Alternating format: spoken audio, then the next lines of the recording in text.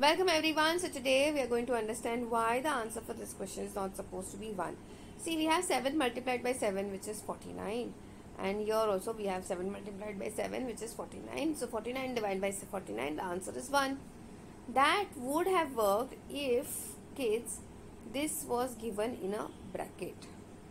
But since the actual question did not have a bracket with it, means you need to realize that in these kind of sums, division and multiplication, especially in sums which are involving division and multiplication, at that point you need to just go from left to right. Whatever operation happens first on your left hand side has to be done first. So 7 multiplied by 7 is 49, divided by 7 multiplied by 7. So what is the next operation which happens to come from your left hand side? It is division. So 49 divided by 7, the answer is 7 multiplied by 7. So the answer for this one is supposed to be 49. I hope this is very clear to everyone. That's it for today. I will see you in the next video.